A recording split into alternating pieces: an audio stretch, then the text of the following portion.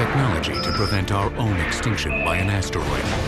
The power to wipe out our species with an engineered super disease. The battle against cyber terror and the double-edged sword that is genetic engineering. Now, more doomsday tech on Modern Marvels.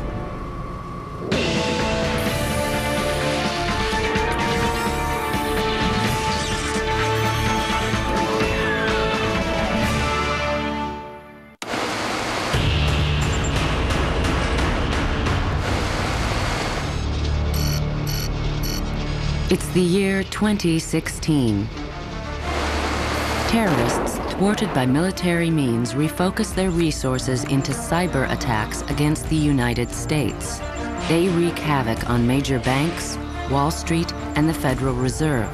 The U.S. is kept in a state of economic stagnation. Emboldened, the terrorists achieve the unthinkable, hacking into the nation's nuclear command and control.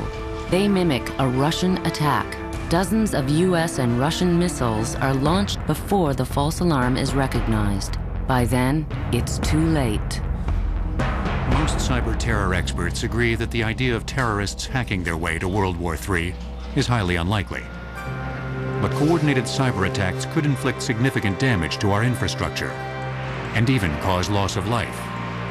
Every computer network is vulnerable. There's no such thing in the world as a 100% secure system. Period. We are totally dependent on computers today. If all the computers, in fact, if even just the intelligent computers doing things that used to require human intelligence, stopped functioning, our society would grind to a halt. To wreak cyber havoc, it's mainly a matter of getting in. What we're about to do is we're going to show you how easy it is to break into a network. So, for all argument's sake, let's pretend we're on Wall Street. We're outside in a car. So if we are detected by the firewalls and the IT managers realize, hey, something's going on, and we find out that they know, we can just drive off and they'll never know. What we're looking at here is a program that's available on the internet. It's free. What this program shows you is all the available networks in our local area. This one shows that there's strong signal strength. Let me show you what the signal strength looks like. This right here, all this in green shows that we have a good connection to this particular wireless network. We also see here that there's an IP address for this particular one. So now that we have this person's private IP address, we're going to hack into this person's network. The final line of defense is the passcode. There's plenty of programs that can crack passcodes, especially the wireless networks. Today, we're going to use one that's going to allow us to crack the passcode to this particular wireless network. Entering the information, and here we go. It just cracked this person's passcode or encryption code to get into their network. Once a network has been breached, it can be used to hack into other networks. We can go hack the Pentagon. We can go hack a financial institution. And if they trace it, they track it. They're not going to track it back to us. They're going to track it back to the network that we broke into and used to break into their network. The methods used to crack into secure networks don't vary a great deal on the hacker hierarchy. Only the resources and the level of malice. Lowest on this scale are what cyber experts call the ankle biters. Ankle biters are often the teenage kids we hear about, the hackers that are defacing websites or breaking into computer systems sort of for thrill and games. Then you have computer hackers that you never hear about. These are the guys who are paid computer hackers. They make their living as computer hackers. They break into a bank, steal millions of dollars, and send it to the Cayman Islands and then wire it to 5 different banks. Sir, we have a missile event. The most malicious form of cyber attack is termed information warfare. What we're trying to do is defend our systems from information warfare attack. We really want to distinguish between the kinds of attacks that the teenage kid hacker could do and the kinds of attacks that we term from a well-funded nation state. So some well-funded entity is going to launch some concerted attack against our information systems. In 2003, a skillful cyber attack infiltrated Fort Campbell, headquarters for the Army's elite helicopter units.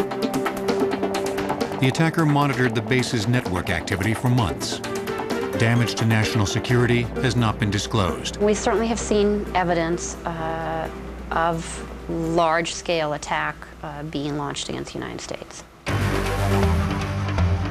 One of the most widely used tools to thwart a cyber attack is a firewall. A firewall is either a software program or, ideally, a piece of hardware that filters all outside visitors to a network.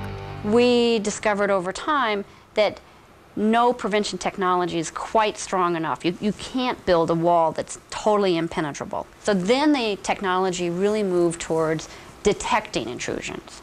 So we went from preventing to detecting. Detection of a cyber attack is about to enter a new age with the advent of quantum cryptography. Its sole defense against intrusion, a single photon of light. Heisenberg's uncertainty principle tells you that if you measure a very, very small thing, like a single photon of light, you change it, you destroy it when you do that. And that's the secret behind quantum cryptography. Cryptography, the practice of masking sensitive data with random numbers or letters, is the key to internet commerce and communication. A standard network uses large prime numbers that are difficult to factor, but not uncrackable. In the quantum cryptography experiment, photons are pulsed through underground fiber optic cables, acting as sentries ahead of streams of information. Any intrusion will destroy the photon and alert the network to the hacker. If you have only a single particle of light and somebody is eavesdropping on it, by the very act of looking at it, they destroy it. And then there's one additional interesting fact, which is you cannot make an exact copy of the quantum state of a photon. So they can't grab it, copy it, and send you a copy. The major hurdle has been sending the photons more than about 50 miles, since photonic energy dissipates over fiber optic cables. When that hurdle is cleared, hackers beware. With quantum cryptography, it would take the hackers a long time to even learn the ABCs of what we're doing. But once they've learned those ABCs, we believe this is actually protected by the laws of physics. There is no way around this.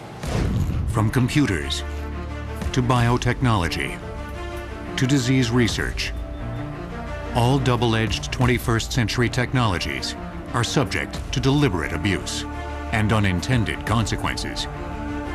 And yet the benefits of advanced technologies may outpace the dangers they bring. We may one day have the means to defeat the Doomsday Rock with our name on it. Or we may rapidly exit the world stage through our own devices. 99% of the species that have ever lived on Earth are now extinct. Only time will tell whether we join their ranks.